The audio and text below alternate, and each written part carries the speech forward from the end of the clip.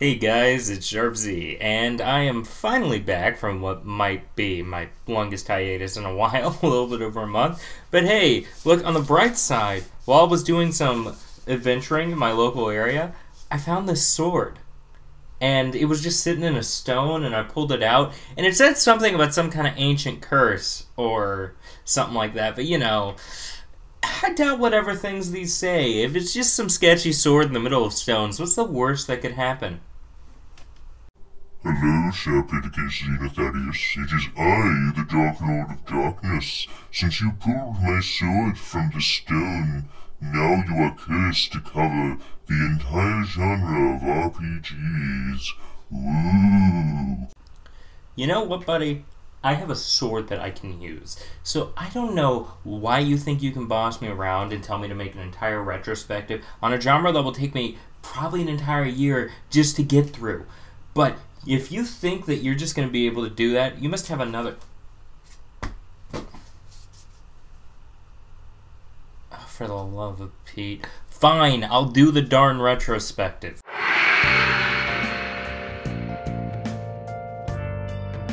So, I know what some of you are thinking.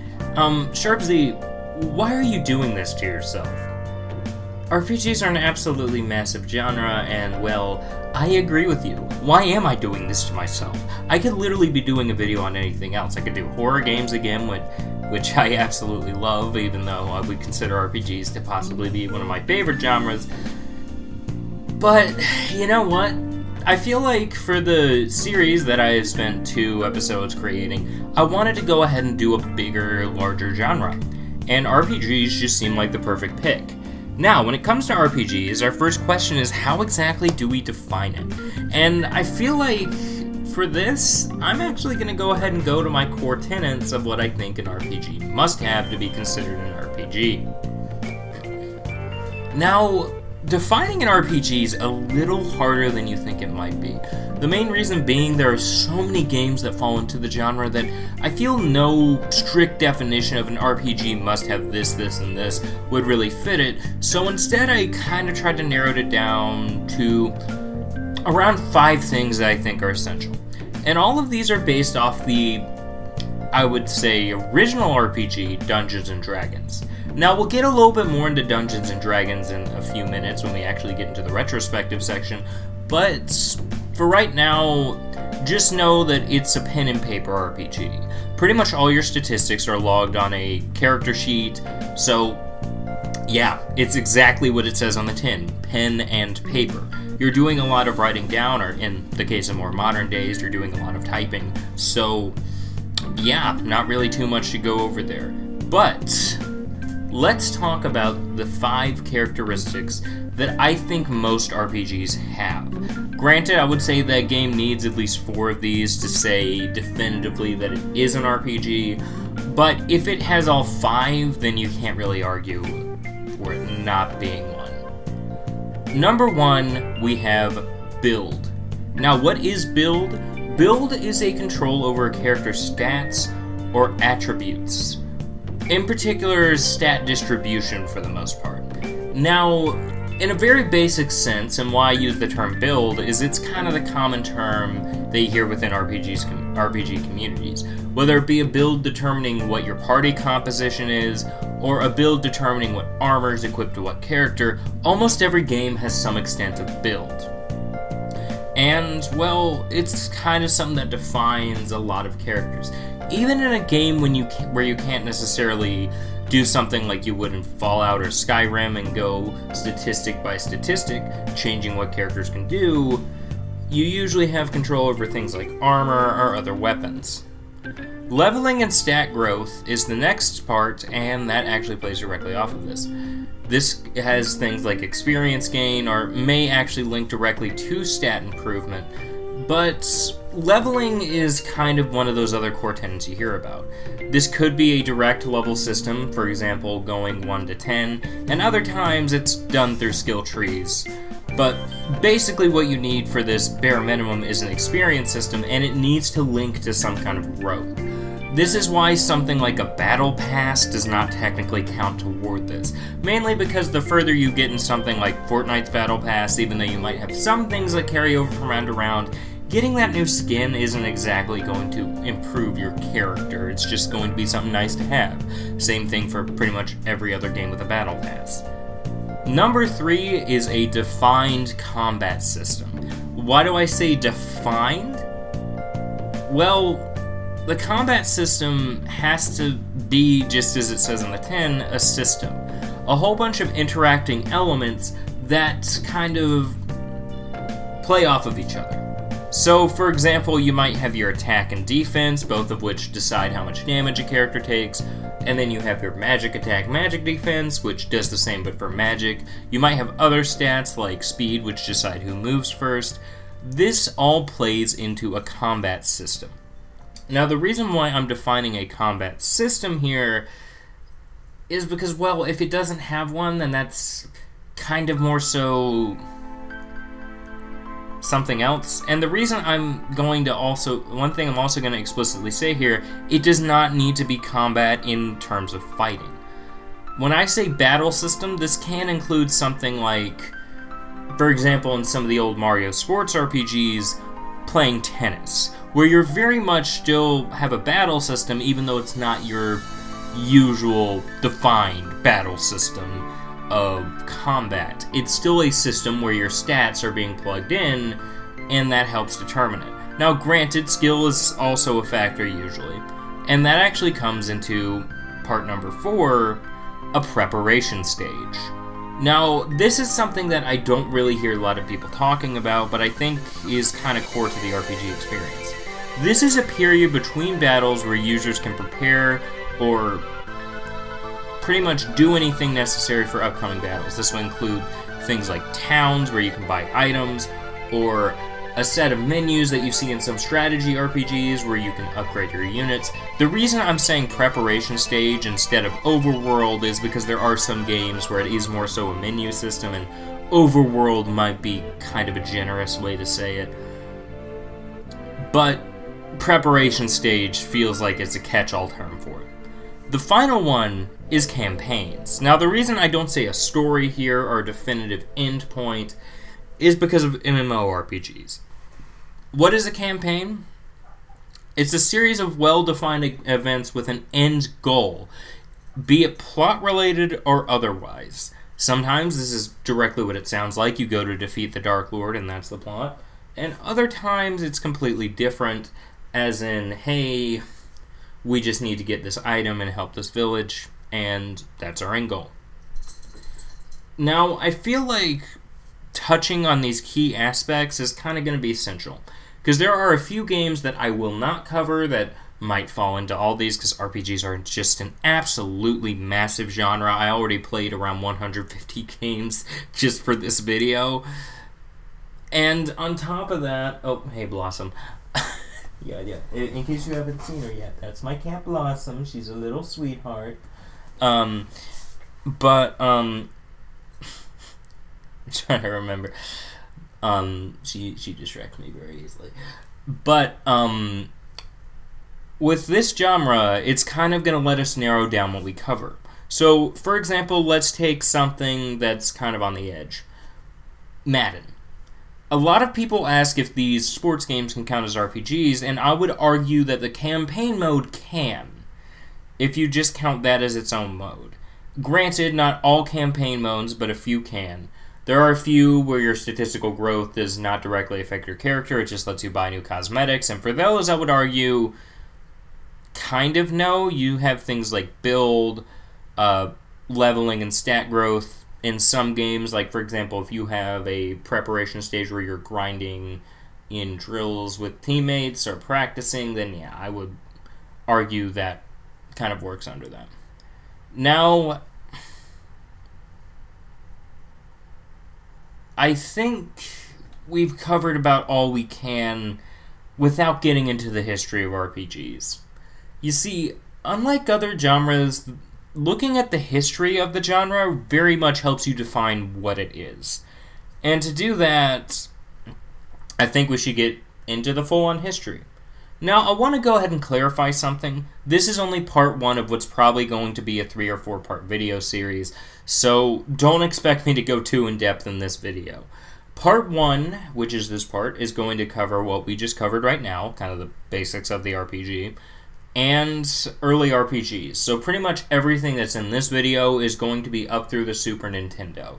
Not because there's nothing of note after that, but because the 3D era kind of was big for RPGs, and I felt that the Super Nintendo was a good point to cut it off at. Also, if there's an RPG that you love that I did not cover within this series, just comment down below.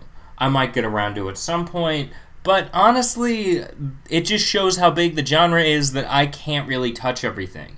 With some of the other genres that I've looked at, I've had to scrounge and scrounge for stuff to talk about. But with RPGs, it's the other way around, where I have to either give something only 5 minutes that I would like to give a full 30, or found something where it's like, I need to talk about this, but I need to squeeze it in subtly. So, without further ado, let's get into that section.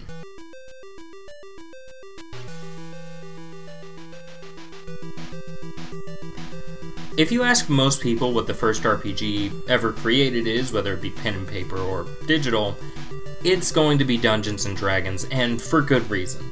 While it might not have been the first, it's often regarded as the predecessor to most modern RPGs. Now, what Dungeons & Dragons was at first a homebrew modification of a war game. Yeah, for those of you who have no idea what I just said, board games actually had fan-made editions. I am being completely serious here. You know how you might have had those home rules of Monopoly? Yeah, these people took it a little overboard. It was a modification for a war game, which, what are war games? It's an adaptation of something that we all know, chess. Chess is the most prominent war game of all time. Basically, you have set units, all of which you move across a field, but that's not important. Let's get back to Dungeons & Dragons. It's with that statement that we can determine why the term role-playing game came up. Rather than playing as the general who's moving all these units around, you're playing as one specific character. You're playing a role rather than playing general. Granted, you also have the person who is sitting behind the entire campaign, your dungeon master, or as many people will say, DM for short, who is essentially the general of this campaign, controlling what's happening and determining how dice rolls will turn. Now, Dungeons & Dragons, upon its release, became fairly popular, gaining kind of a cult following, which some people took a little too literally. Yeah, there were people who thought it was a literal cult. Have you ever heard of the term Satanic Panic? Because there is a lot of stuff around this, one of which was, I'm pretty sure, Tom Hanks' first appearance. I am not making this up, and the fact that I found this out means that I need to share it, because this is kind of hilarious. Like, we use the weird polygons to resurrect the Dark Lord kind of cult. While through my research I was unable to completely confirm what the first video game RPG is, there are a few early examples that I feel might hold the title and definitely should be mentioned. The earliest I could find was D&D. Yeah, not Dungeons & Dragons, but the name is literally D-N-D. A direct adaptation of the tabletop RPG Dungeons & Dragons on the Plato computer in 1975. Dungeons, another similar RPG on the Plato system as well, released around the same time, and these two are both basic text-based RPGs. Yeah, nothing really to write home about. Fairly simple in concept and execution, but all factors considered, this is still fairly impressive for the time. The Plato was actually designed as an educational computer, so I am honestly surprised that you can cram all of this onto something that only has it's a monochrome screen. It only has the orange. Another game of note around this time is Rogue. This game is most well known nowadays as the origin of the roguelike genre, and it was the first prominent dungeon crawler. Simple mix of turn-based mechanics and generated dungeons. Rogue is definitely historically important and somewhat fun to revisit. But I think it's time we move on to what people want me to talk about, most likely, and that is home consoles. While the PC market was definitely a big part of RPGs, mainly because you have this thing. Yeah, I'm not joking. Text is a big part of RPGs, and you're going to see that a lot throughout this video retrospective. So it only makes sense that the device that you can use to type stuff up, you know, pay your taxes, send an email to someone, or harass people on Twitter nowadays, was also the origin point for the RPG. Now, moving on to home consoles, RPGs were attempted on the Atari 2600. At least that's what I think Sword Quest is supposed to be. I genuinely can't tell. It wasn't until the release of a certain company's home console that we really saw RPGs begin to come into their own.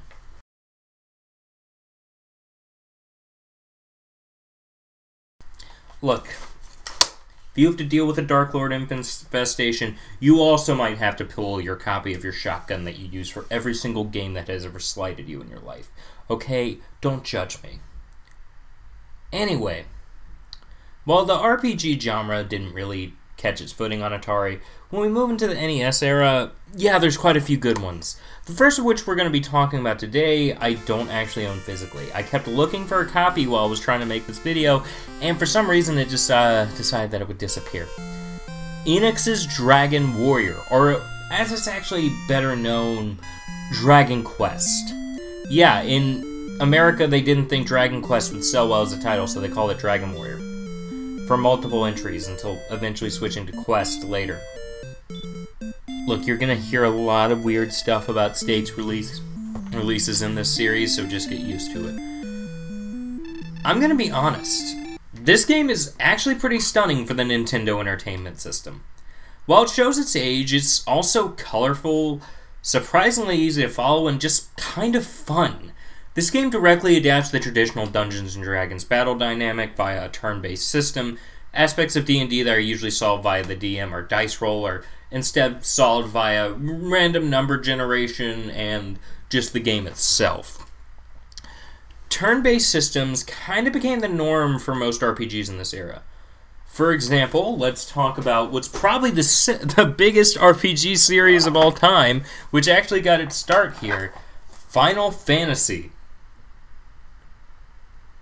This series actually began as a last-ditch effort to save the company, and now it has 16 numbered entries, countless spin-offs, sequels to mainline entries, remakes, so yeah, I think it might have worked. Final Fantasy introduced a side-view battle system, a more serious tone, and more importantly, the party system. While Dragon Quest did have a single character, to my recollection in my time playing and looking through the manual, it only had one character. And, well, the party system is a response to the cooperative aspect of Dungeons & Dragons. You see, usually when you're playing Dungeons & Dragons, you have maybe 4 or 5 people in a campaign. I've seen as much as 6, 7, or 8, and that's kind of the core of it, that social aspect. And bringing that into games through the party system was kind of the easiest adaptation. And, well, it also allows the player to command and control the stats of multiple units, so it inherently adds more complexity. This became the cornerstone of many RPGs which released after. Now, before we get into ones that are kind of going to go a little farther forward, let's talk about a few that I think are kind of notable, but aren't really going to get a whole lot of attention. Zelda 2 is another release of note, taking the RPG leveling and encounter mechanics and mixing them with a 2D action game like Castlevania. It's not that good, honestly. I know some people love this game, but I just can't get into it. Moving on, one that I actually don't own physically is SNK's Chrysalis. This game actually has a surprising amount of quality to it, and it's developed by SNK, so I kind of have to love it. I love SNK's output. For those of you who don't know what that company is, it's the one who's shoving all their stuff on the Nintendo eShop, or as I like to know them, the people who've made Last Blade, Samurai Showdown, King of Fighters, Metal Slug's one that almost everyone knows. And the final one is Hydlide. This is a mediocre adaptation of a PC RPG. And these are actually all the ones I own physically. I mean, I think Star Tropics kind of falls under that too. But in the United States, and actually let me clarify one thing, Star Tropics is a good game. I just don't think it is it qualifies fully as an RPG as much as the other ones that we just talked about. Anyway, despite the US having a few notable releases, in Japan you really couldn't stop these things from releasing. Let's start with probably the biggest genre definer that I have here.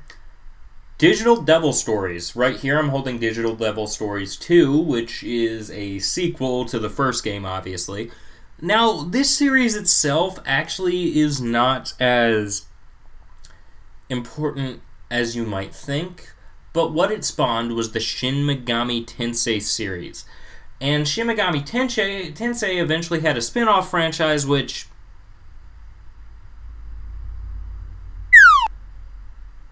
we will get to you when we get to you. I swear. There's also Mother, which is the origin of the Earthbound series. The Ultima series, which is just kind of there. I mean, from what I've played, I enjoyed, but I'm not going to go out of my way and say it's absolutely amazing. Sweet Home, and multiple entries in both the Dragon Quest and Final Fantasy series only released in Japan. Fire Emblem also had its first entry in this generation, taking the party system and combining it with aspects of war games to form the strategy RPG. Due to a mix of factors including this censorship that Nintendo of America had over games at the time, English text taking up more cartridge space, and just a general lack of faith in performance, many RPGs never saw release in the States during this generation. Outside of Nintendo's console, there actually are a few of note. Sega's Master System saw the Phantasy Star, Golden Axe Warriors, which is actually later adapted into just Golden Axe, a beat-em-up, and Spellcasters, all of which are solid RPGs in their own right. The NES, despite having a solid selection of RPGs, was not the most optimized for the genre. If you look at things like the cartridge size limitation, or even the controller, which didn't have the optimal amount of buttons for what a lot of RPG fans were looking for, it was clear that consoles really were trying to catch up to where the PC market was with RPGs at the time. However, the next generation, RPGs really began to spread their wings. Apparently Dark Lord infestations involve the minions of the Dark Lord banging from the inside of your walls and screaming that they're in there. I was not made aware of this. I've called someone to deal with the problem. Look, my magical sword's broken, and all I have is this lousy shotgun. Like, what do you expect me to do? Make the impromptu reboot of Hole in the Wall? Yeah, we're not doing that. Let's just hope they arrive at a reasonable time. That might... Do I even have a doorbell?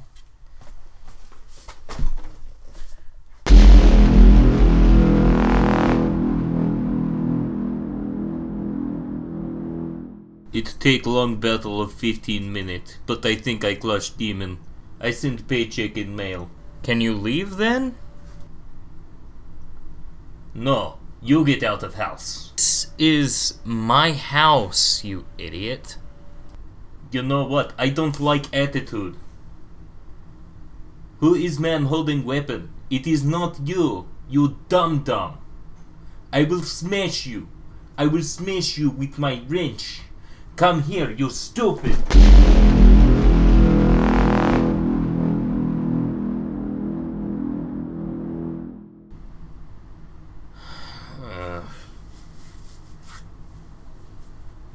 This is the last time I use the first number in the phone book when calling for an exorcism. I think I look fine. Anyway, after the first big generation for RPGs, the NES and the Sega Master System, the new generation hit. This generation was home to quite a few consoles actually, but the main two that everyone refers back to are the Super Nintendo and the Sega Genesis, or as it's known outside of the States, the Sega Mega Drive. The SNES was home to many RPGs. However, before we talk about those, let's talk about the Genesis. On the Genesis, games like Phantasy Star received multiple entries, cementing itself as one of Sega's premier franchises at the time. Beyond Oasis was an early top-down action RPG, taking cues from Zelda 1 and mixing them with traditional RPG aspects. Shining Force 1 and 2 were tactical RPGs which borrowed heavily from Fire Emblem. Needless to say, the Sega Genesis had a decent library of RPGs. And, well, while there were a few that released only in Japan, I really don't feel like I need to talk too much about this. Like, the Sega Genesis has some good ones, but there's not really anything big enough to get into in depth right now. There was also PCs, which had a few interesting games. Elder Scrolls, a game by up-and-coming developer Bethesda, was released. Betrayal of Krondor exists. Oh, this one's actually kind of cool. Princess Maker released on the Japanese-only PC-98, a console which I really want to talk about at some point. I absolutely love the PC-98. Princess Maker was actually produced by Gainax. Yeah, that Gainax. The Evangelion people made an RPG. Fun fact, this actually got a spin-off on DS later, which had you raising Rei Ayanami and Asuka, but only released in Japan. There's full-motion videos for the intro, and I just think that's neat. Okay, fine, enough stalling. I love the SNES RPG lineup. So, let's get into it. Square's RPG output on the SNES was amazing, and considered by many to be some of the best games they've ever released. I love a lot of these, so I'm going to shotgun through a few notable ones before we get into some of my favorites. Final Fantasy received multiple SNES entries, all of which were phenomenal and great evolutions of the formula created in the NES games, more heavily focusing on story, and in a few cases even experimenting with the SNES hardware. Secret of Evermore was a game taking heavy cues from another series with Secret in the title. Foreshadowing is a literary device in which, and oddly enough, never released in Japan. This one only came to the States. But don't worry, guys, if we're looking at Japan only, Live Alive took an anthology format and adapted it into an RPG. Romancing Saga, another turn-based RPG series, received a trilogy of games in Japan, but in my opinion, a few games this generation really stood out. The first being, please note, for this one, I actually don't own the SNES cartridge. It's around $60, and I had a hard time actually finding one for this video within decent price range. So right here is the Collection of Mana SNES collection. Now, what do I think about Secret of Mana? Oh boy, don't even get me started on this game. I love it, unless we're talking about the PS4 remake, in which case, what is it with my favorite games and getting remakes that just disappoint me? Anyway, Secret of Mana was actually a sequel to a Final Fantasy spin-off, Final Fantasy Adventure, that was created for the Nintendo Game Boy. And with that premise, you'd think the game would be awkward on home console. Usually taking a concept that's made for a handheld and porting it over to a home console doesn't work the best. The truth, however, is that this game was perfect for home consoles. It takes the top-down action formula made prominent by Zelda and combines it with RPG leveling equipment and a party system, even allowing for multiplayer. While this game and its Japanese-only successor, Trials of Mana, which actually got a States release on this cartridge, and that's part of why I'm holding it here, are by no means revolutionary. The gameplay is just really fun.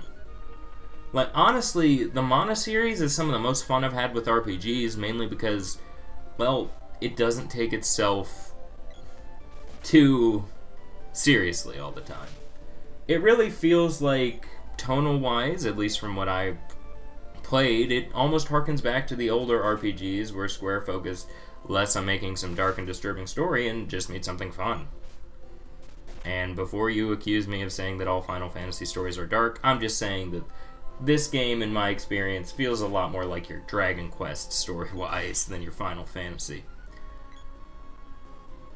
And, well, if we're talking about this more, the sequel has some of the best sprite art and graphics you will ever see on the Super Nintendo. Like, my god, this is insane.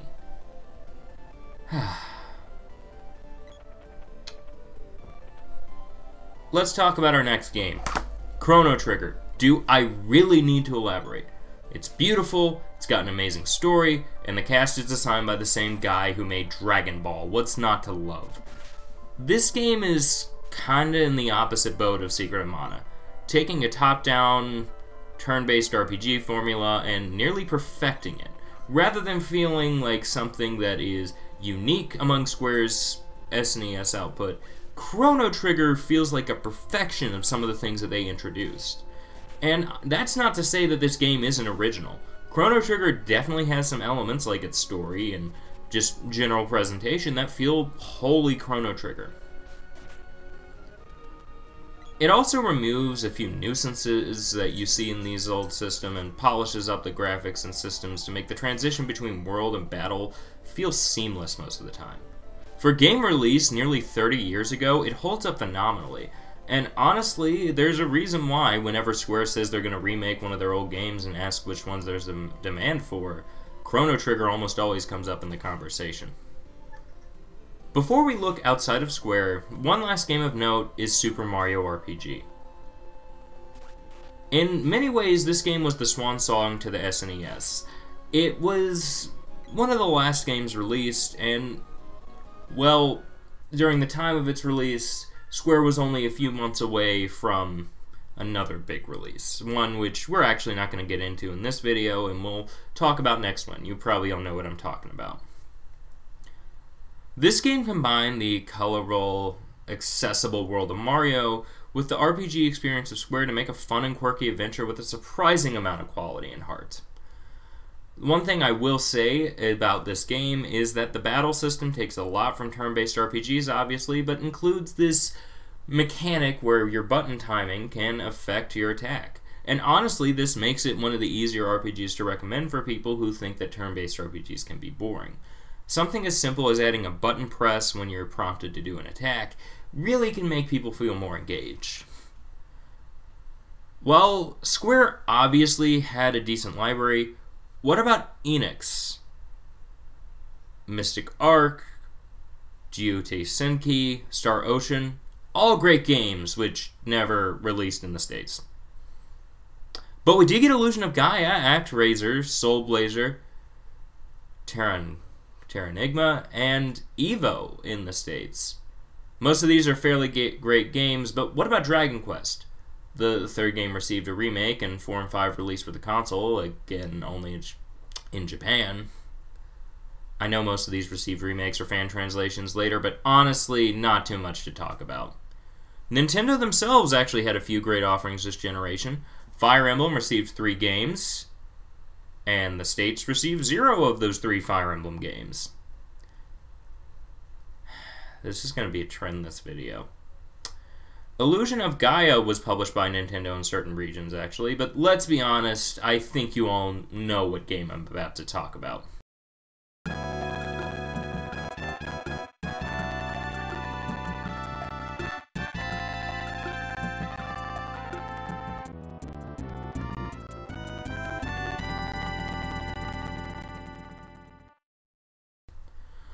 Earthbound is perhaps one of the most unique and fun turn-based RPGs out there.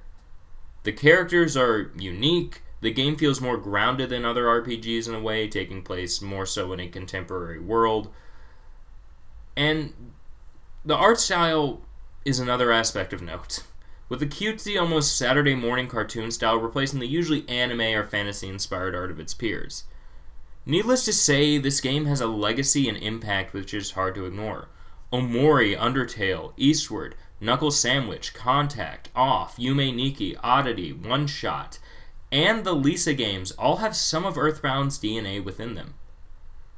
While the series might not have gone on to be as big and prominent as series like Final Fantasy or Dragon Quest, you can't argue that it does have a legacy. The fact that this one game has maintained its relevance by inspiring others is kind of fitting. It's fitting that a game that is this unique among the SNES's RPG lineup would have this unique of a legacy. And honestly, even though it didn't have many entries, I think it's no less important to cover it in this retrospective. Now moving from series which got no future entries, well, I mean there was one on the GBA, but we never got that here, to tales that just got a lot of them.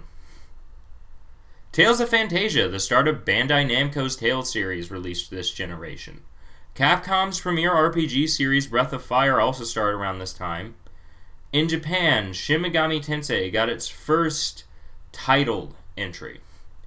The first two games on Super Famicom were part of the Digital Devil Saga series and quickly established itself as a series capable of longevity.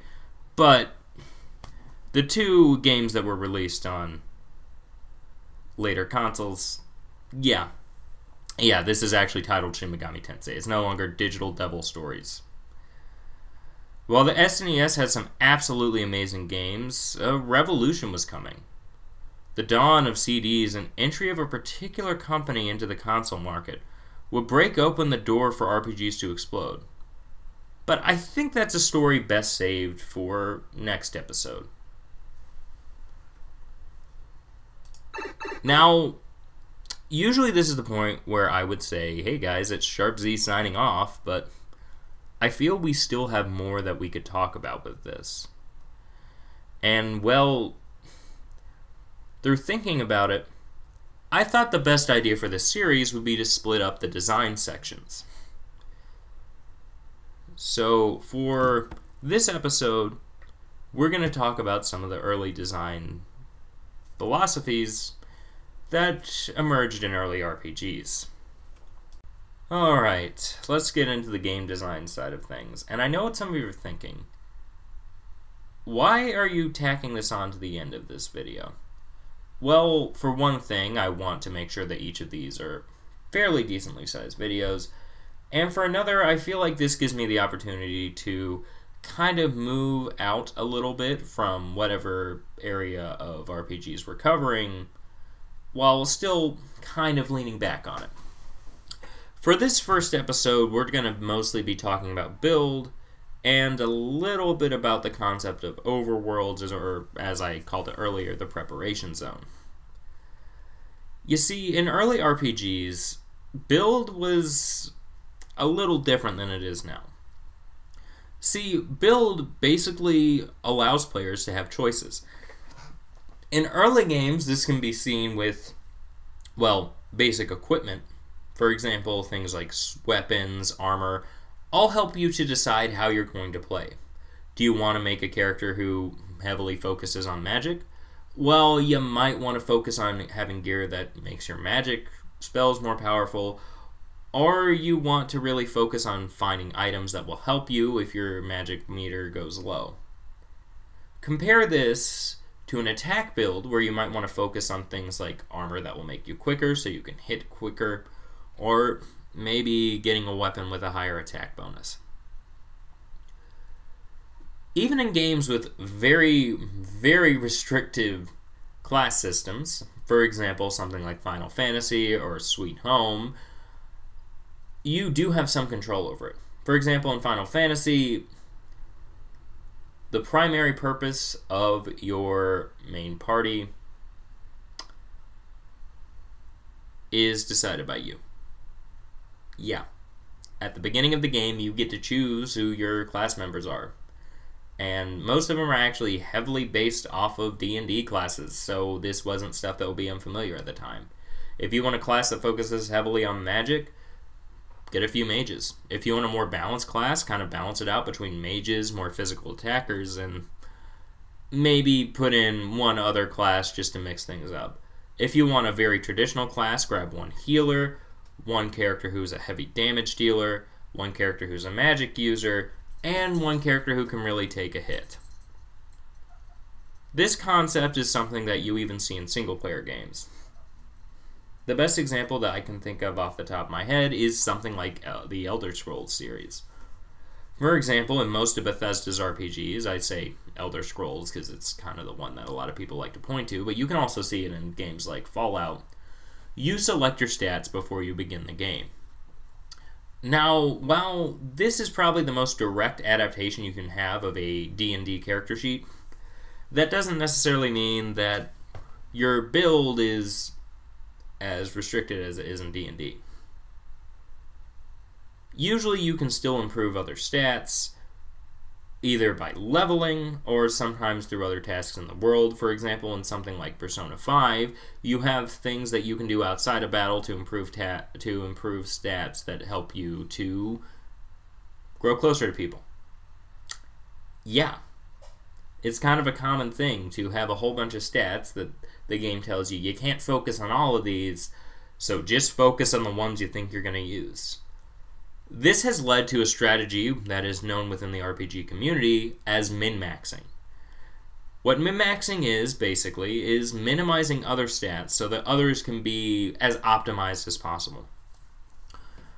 The best example I can think of this, and no story spoilers incoming, I'm literally just talking about a character mechanic.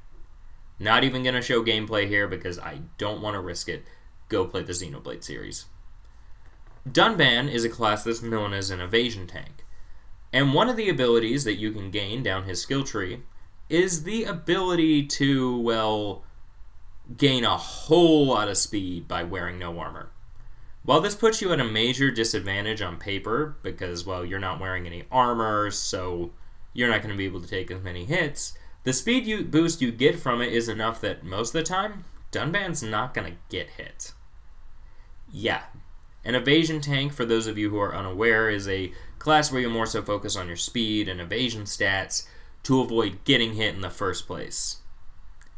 Pretty much the inverse of a usual tank where you have the goal of getting hits and maybe one or two skills that nullify damage, but for the most part, your character's focusing on, not getting hit.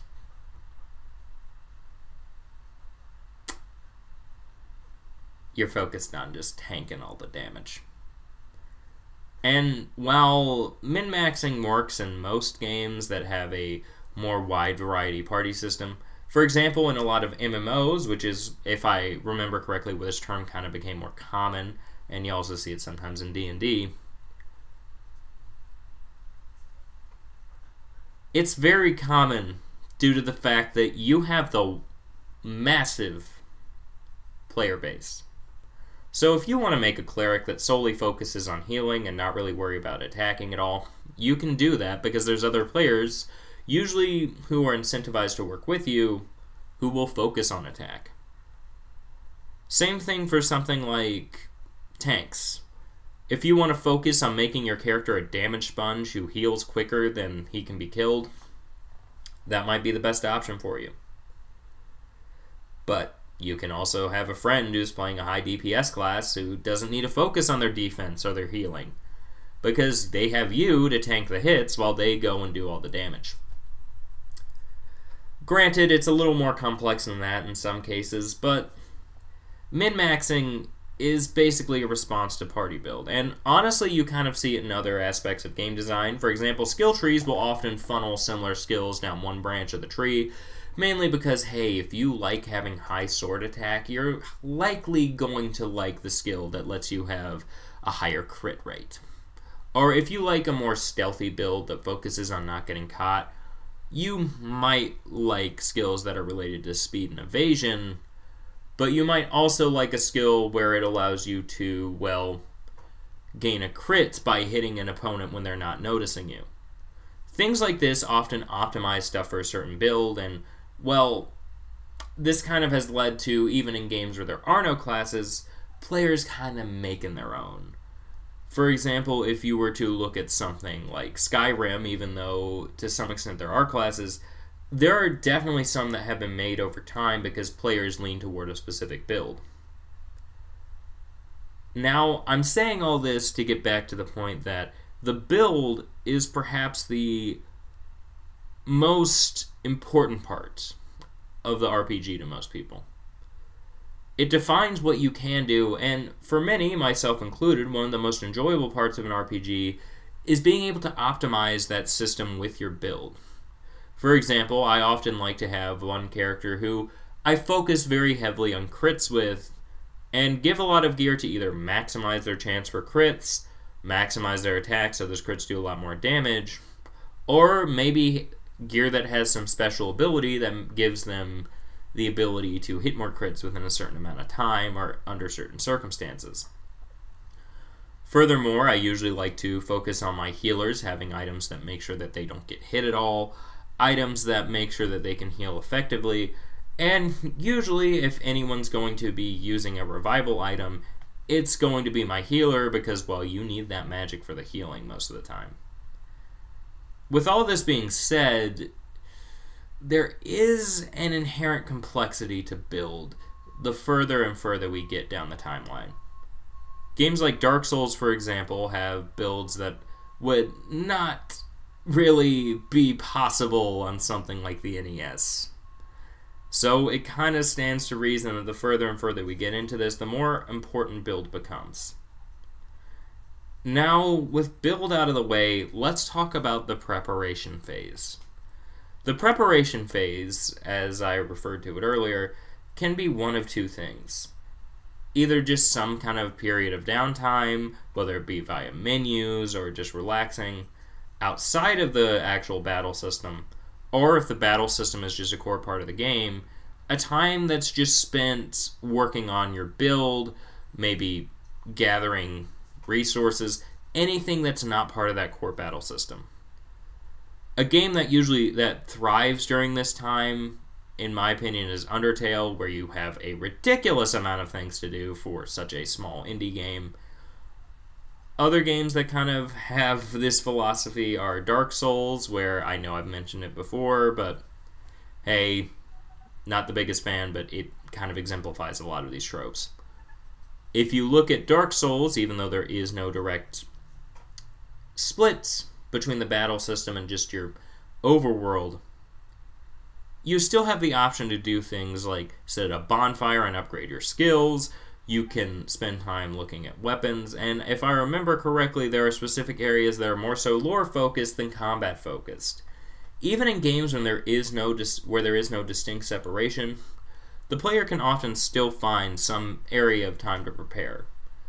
Heck, if we want to get even more technical, games like Skyrim have their own preparation areas. These are usually towns where, while yes, you can get into fights with guards, you're usually going to be spending your time preparing.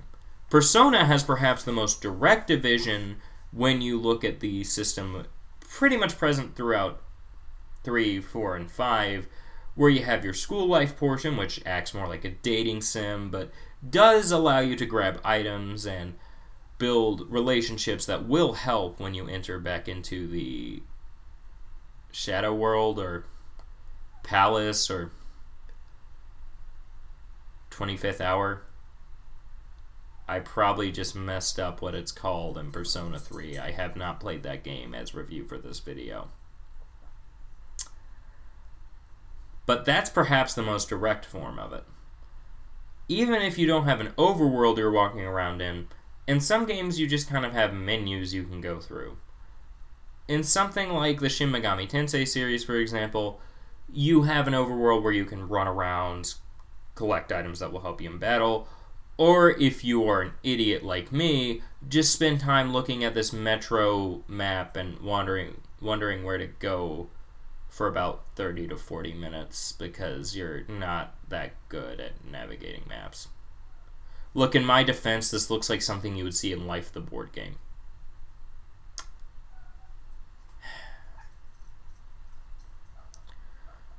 But with that being said, These two concepts are kind of core to early RPGs. Top-down worlds were the easiest way to set an RPG because, well, in a top-down sprite-based world, you can easily just plop in a few towns, plop in a few characters, and reuse a lot of assets over and over again. Now, granted, as we move on, obviously the camera angles change, but to an extent, this is kind of a core part of the RPG. If you're going on a long, sprawling adventure, which a lot of RPGs have as one of their core tenets, then it makes sense that there's a massive world for you to explore. Granted, strategy RPGs don't always follow this. For example, some of the games in the Fire Emblem series, games like Advance Wars, and if I remember correctly, a lot of the XCOM series don't have your traditional overworld, per se. Yeah, a lot of it's just spending time in menus. But it still counts, since it's a period of time where you're not actively engaged with the battle system. Granted, that's something that more so came later on, when games focused differently on this kind of thing. But I feel like, with everything being said, that about covers what I want to cover today. Hey guys, this is Editing Room SharpZ. So I realized after I recorded this, I forgot to put my suggestions section in. I usually would do that at the end of the entire retrospective, but since this is kind of a unique case, I thought I would do them all at once here. So we're going to start from the NES and kind of move forward. Honestly, if we want to talk about anything before then, I would say Rogue is the only one which really holds up enough for me to recommend it, mainly due to just how significant it is with the entire roguelike genre kind of becoming a big thing here in the last decade or so. But if we're talking the NES, Final Fantasy, and I don't own a physical copy, still couldn't find one, Dragon Warrior or Dragon Quest are both solid. Sweet Home is also a very solid experience, as is Mother. I would say when it comes to NES, there's maybe 3 or 4. If you want to look at the Master System, Phantasy Star, and I want to say Golden Axe Warrior were the 2 that I kind of enjoyed the most for that console. Moving on to the Super Nintendo, before we go over into Japan fully, actually, I do one more for NES. The Digital Devil Saga series. I think there are fan translations of these out and about.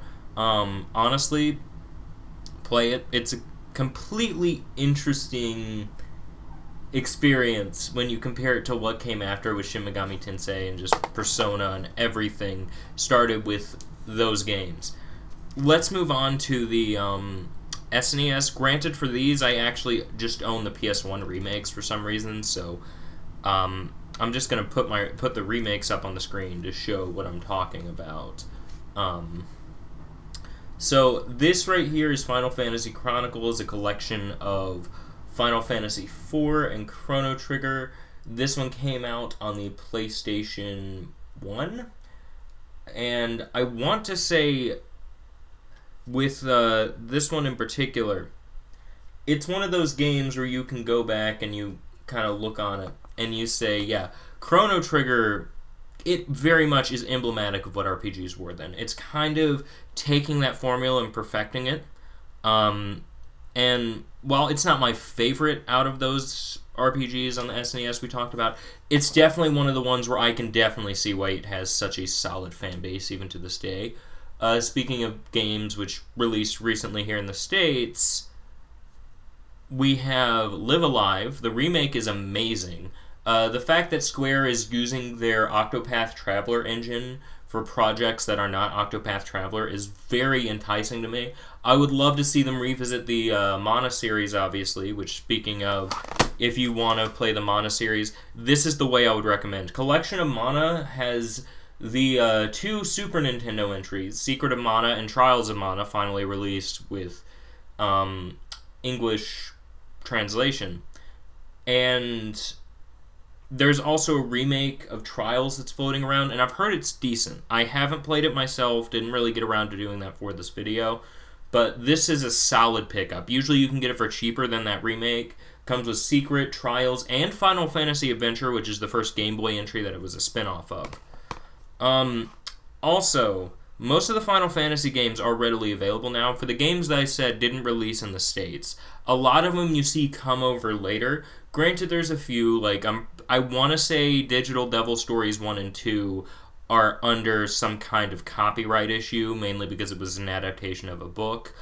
And the first few Shin Megami Tensei games, to my knowledge, I don't know if SMT 1 and 2 have been fully localized. I know that you can actually play the Japanese versions on the Nintendo Switch Online service, but I don't know if they've ever been localized. There's definitely fan translations floating around out there.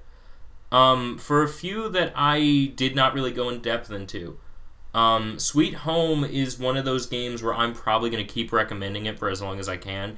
For Halloween this year, I've already kind of pre-decided that's going to be the game that one of the games we're going to go over. October's not going to be focused really on a genre. It's just going to be picking a few horror games, doing kind of some reviews on them. But, for the recommendations, I really don't think I have too much more that I want to get into. If we're talking PC, actually, there are a few interesting PC games that came out around this era. The Princess Maker series is actually one of those, if you look into it and it seems like the kind of thing you're into, go for it. Evo, that's another one I fell in love with. I want to say, forget who it was, but someone made a video on it like a while back. But the core of this game is the evolution mechanic. And honestly, if you compare it to something like Spore, it feels a whole lot different, but there's kind of this charm to it that you don't really see that often in these old RPGs. It is a very novel concept. And honestly, that's what I really like about it. It might not be the best game execution-wise. It kind of drops the ball on the gameplay, but the concept and just some of the writing's pretty funny too. Evo's just one of those games you need to experience if it interests you. I would just say overall what kind of solidified this generation of RPGs is it was kind of codifying what you see later. For example, if you look at something like Final Fantasy making the party system, you see later games, like Sweet Home, for example, took the party system and splits your characters up to give you a feeling of fear. Or you have later games, even beyond that, like you look at something like Xenoblade as a series, focuses very heavily in most games on the interactions between your party members.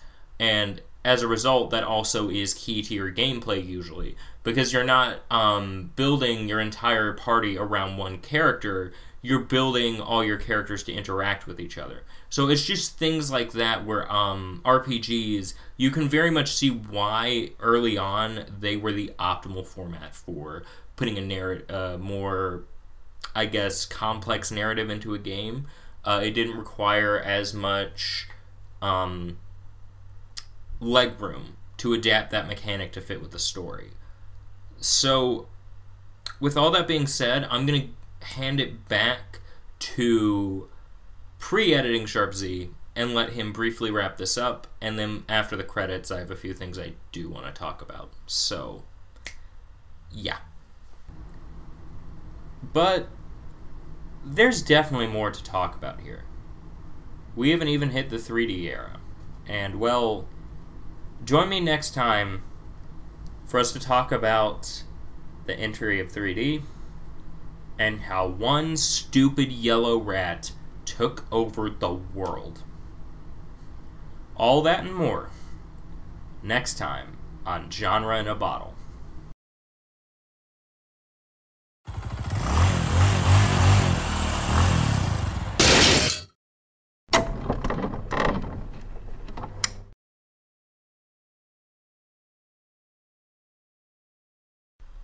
Alright, that was part 1. Part 2, as I briefly teased at the end of this, is mostly going to go over the early 3D era, so PS1, N64, and a little bit on the Saturn, actually. as well as covering a few PC games around the time. On top of that, we're also going to be talking about handhelds, at least very briefly. You kind of need to talk about I feel the Game Boy and the GBA, especially since we're also going to be talking about the N64 and the GameCube, and there are a few games which kind of had cross-compatibility between the two. We also, by extension of talking about the GameCube, it's going to be the PS2 and the Dreamcast. I think there's one game I found on original Xbox that I kind of decided not to go too in-depth on, but looking at what we have for the rest of the series lined up, it's honestly shaping up pretty well. Next video, we will actually have a guest appearance from someone, so look forward to that. Also, just going to do some kind of basic housekeeping kind of thing here. So we have a few other videos in the works. There is going to be a video specifically on Pokemon. I played quite a few of those games for the sake of this video. Xenoblade Chronicles is getting its own massive video as well, all three of them. I'm just waiting for the final DLC wave for 3 to come out, and then I kind of want to talk about the series as a whole because it's one of my favorite series for one, and also because I just really want an excuse to gush about Xenoblade for like 2 hours. So there's going to be that. Also, I might be starting a podcast here in the next maybe 2 or 3 weeks. I want to start talking about game design in kind of a more generalized sense. I'm still going to keep doing things like Genre in a Bottle, SharpZ reviews, and maybe going to add 1 or 2 more shows. There's also going to be a Bad RPGs video after this retrospective wraps up, because trust me, just like with horror games, when you play a certain amount, you end up finding a few games that are absolutely abysmal, and you kind of want to share those, so I'm going to throw them in there. But with how things are right now, we're looking at a 3-part series. I would say next video, that's covering pretty much everything for the first 2 generations of 3D consoles. After that, we're going to make a video that covers the DS, going to briefly talk about maybe 1 or 2 games on the Wii.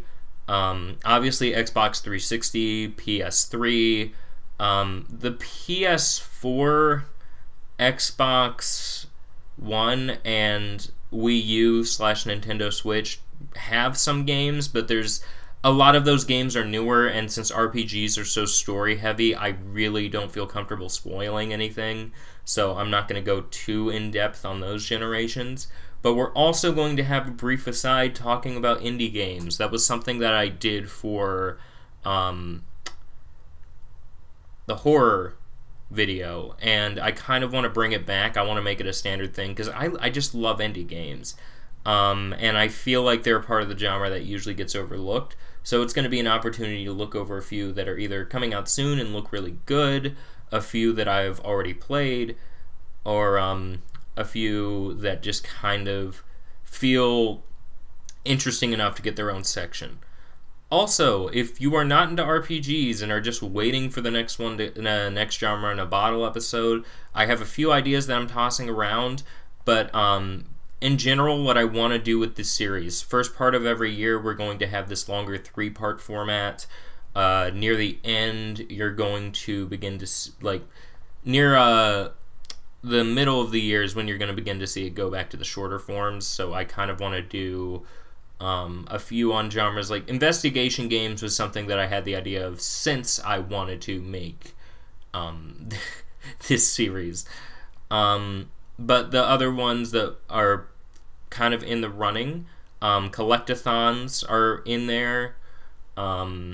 Simulation games fall under the same kind of umbrella. The key issue that you run into with some of these genres is for some of them it's very hard to pinpoint a start. With RPGs, despite how broad the genre is, it's fairly easy to just go from Dungeons and Dragons, because it's literally one of the first video game adaptations of just anything, and it's so core to what the genre is that even though I think there are one or two examples of some kind of tabletop role-playing game before, there's not really enough for me to, you know, research too much further into the history of tabletop, because almost everywhere you look they just say there might have been one or two before, but Dungeons and Dragons, just go for that one. But yeah, the ones that I am thinking of, collectathons would be fun to do. I really like that genre, and I feel like it would be kind of a nice break from RPGs where a lot of your time spent in menus to go do something where it's just go collect a certain amount of items, have fun with platforming. I've also considered action games, and there's one video sub-series I'm going to start based on, I mentioned I played a lot of Pokemon for this. I want to make a sub-series where it's me talking about genres that I think should somehow exist, because here's the thing. Genre, by its nature, is something that's designed to categorize things to make it easier for people to find them. And while there's some genres that I very much can understand why they're so broad, like RPGs as a concept is very broad, and then you have smaller separations like JRPGs or RPGs made in Japan. WRPGs are RPGs made in the West. Beyond that, you have strategy RPGs, turn-based RPGs, action RPGs, cards. There are some RPGs that are card games. Like, there is so much variety within this genre when it comes to subgenre, and there is one that I kind of have been seeing as a little bit of a trend throughout some of these games that I kind of want to make a video on. I'm still thinking of a name for that. But we're going to keep making videos more consistently now. It's just that this first half of the year I spent a lot of time doing research for this series, and kept doing edits and rewrites, mostly because this is the big one for me. This is the one I wanted to do since the series started, mainly because RPGs are probably my favorite genre. And it's weird to go from making 1 hour-long video to a 3-part, 3-hour video series. But yeah, until next time, guys, this is officially SharpZ signing off. I've talked for an extra 7 minutes with no video in the background.